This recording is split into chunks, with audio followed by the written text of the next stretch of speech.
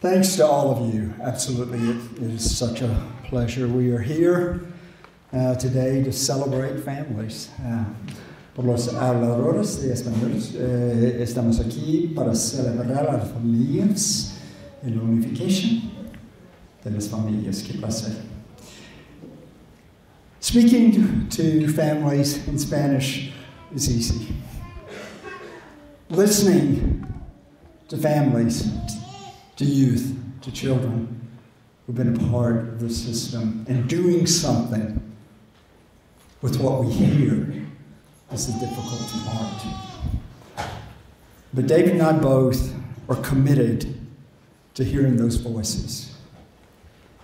Because those voices, your voices, for us are the measures of our success or of our failure. Yes, we have probably 450,000 or more kids in our foster care system today. That's as of 2017. The numbers have inched up. The federal government's usually a bit behind on collecting data. Many of those kids, many of those families have very little option except to be a part of that system. But many more of those families, many more of those children, many more of those youth, as you've already heard, are in the system not because they were physically abused, not because they were sexually abused, but because of what we call neglect, which is more times than not linked in some critical way to poverty, to the inability of families who love their children to provide for and meet their basic needs. And in a child welfare system, you know what welfare means? The term welfare, the root of that means well-being. In a child well-being system, historically we have allowed families to sink to such a level of difficulty, of despair, oftentimes desperation, before we offer the most basic, fundamental, critical services that they need in order to care for their children, in order to keep them under their own roof, in order to keep them in their schools, their communities, with the families, the friends that they know. And we wait as a child welfare system until a call comes into the hotline that says something bad has happened to a child before we put those services and that response into place. And I think that's just wrong. I think it is absolutely wrong not to offer families the critical supports that not just families need who come into the child welfare system, but what any family out there needs or could potentially need. And we know what those things are, don't we? We know that any family out there needs to be able to provide for the basic, concrete supports of their families. Housing, electricity, food, clothing, the basics. Yet so many of our families in our child welfare system have not been able to meet those basic concrete needs. We know that any family out there needs social connections. We need to feel a part of a bigger community. We need to have friends and family and others that we can turn to when life is difficult for us. Instead, so many of our families have become isolated and don't have those critical supports. We know that any family out there, any parent out there, needs to know something about how to rear children, needs to know the basics of how to parent in healthy and safe ways. Yet because so many of the difficulties of our families cross generations, many parents never had that opportunity themselves to learn those critical skills. And they and their children suffer as a result of that. We know that any family out there needs a measure of resiliency in their lives, because guess what?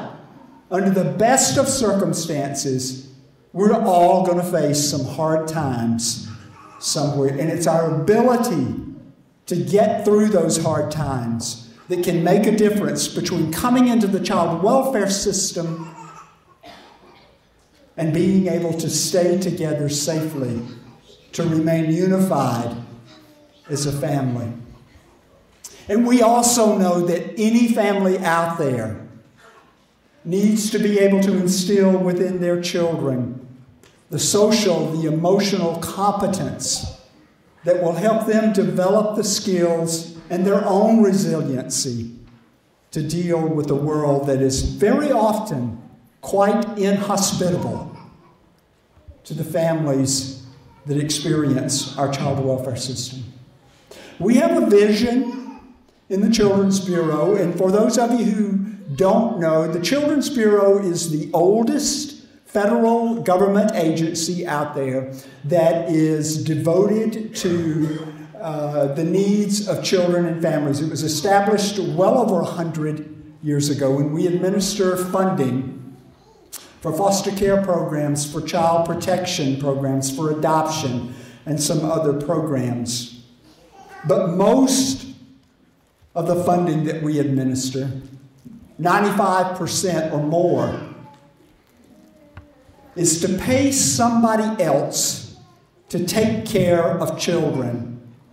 And only a fraction of that budget goes to investing in the capacity of parents to care for their children themselves. And our vision in the Children's Bureau is to flip that system upside down. You won't hear David and me or others talking a whole lot about improving our child welfare system, because I don't think our child welfare system was set up to deal with the many issues that we deal with today.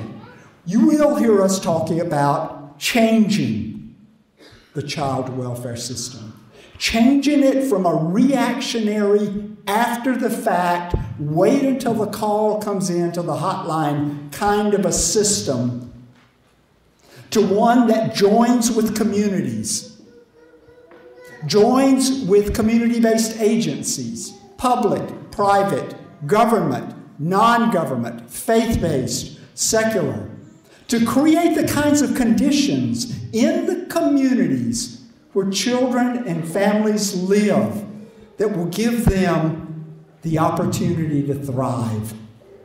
Thrive. Not just stay out of the door of the child welfare agency.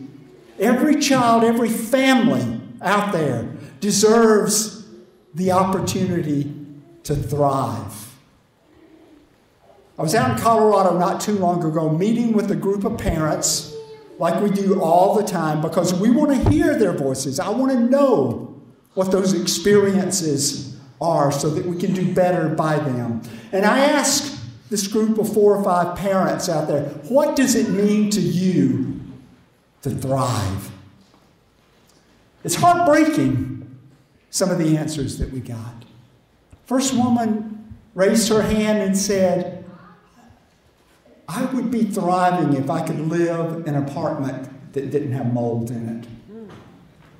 Or if I was living in an apartment that was wheelchair accessible,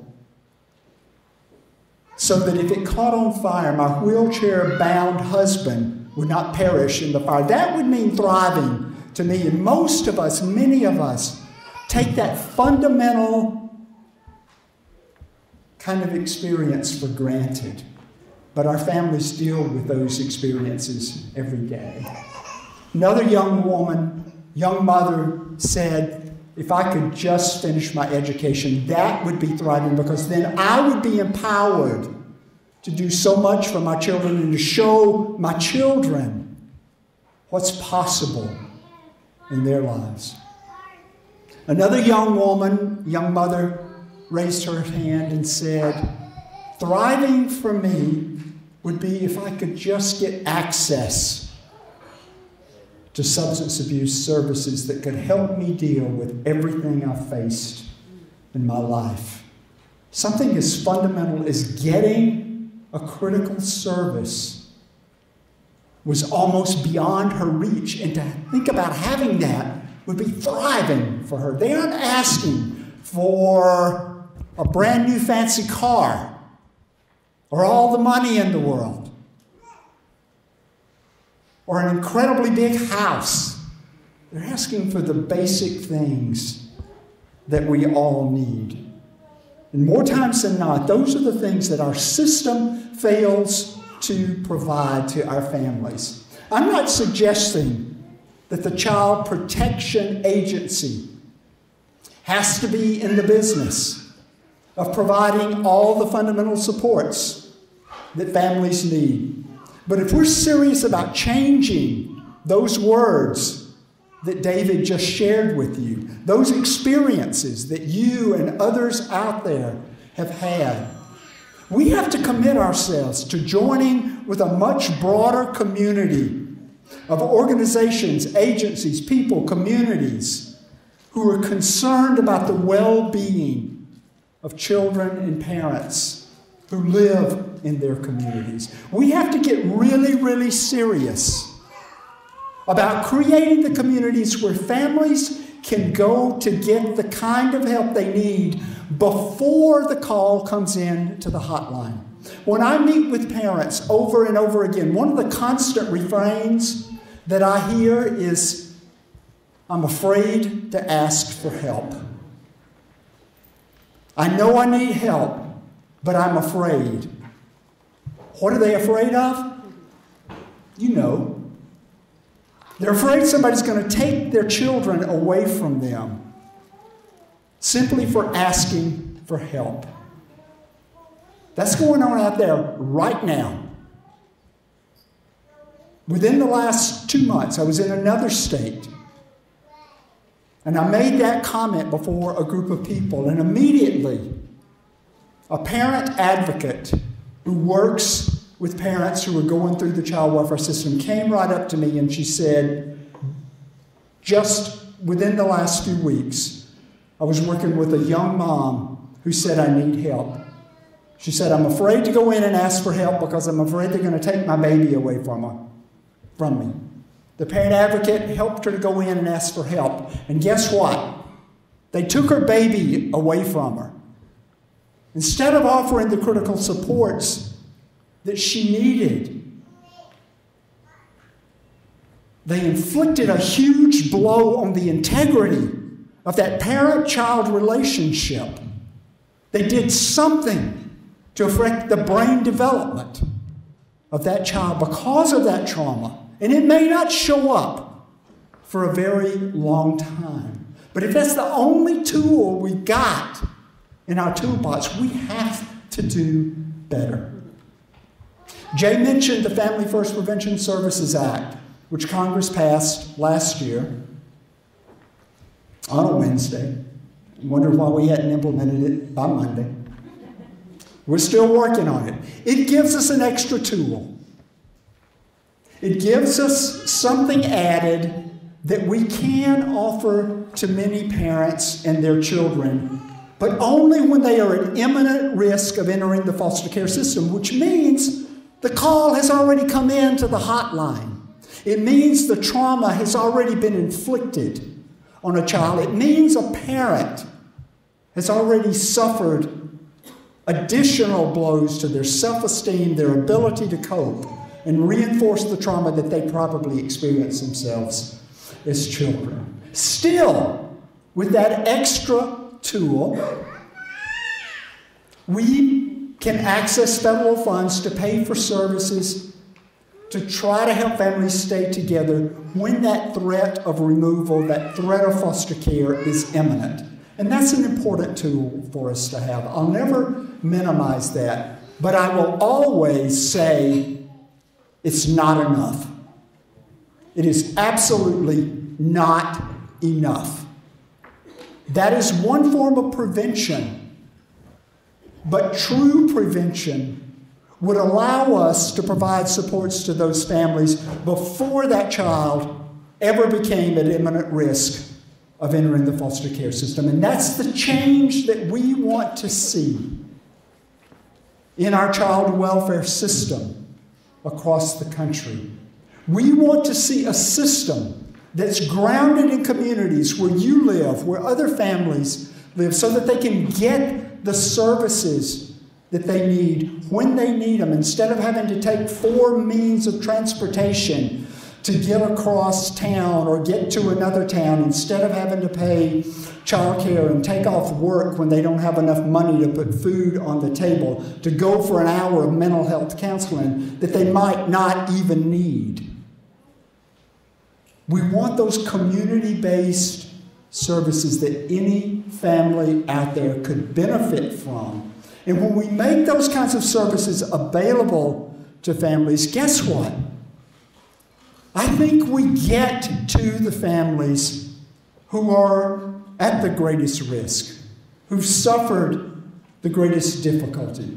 You're off to a resounding start in that way here in New Jersey with your family success centers. That is an incredible community-based model. And on other trips, I've had the pleasure of visiting with those centers and seeing some of the work that's occurred there. I've had the pleasure in New York City of visiting with family enrichment centers that are modeled after New Jersey's family success centers. And I'll be leaving tonight to go to Pittsburgh to visit with some family support centers that are also grounded in those same basic, fundamental, family-strengthening, community-supporting values that I know all of you share with us here in New Jersey.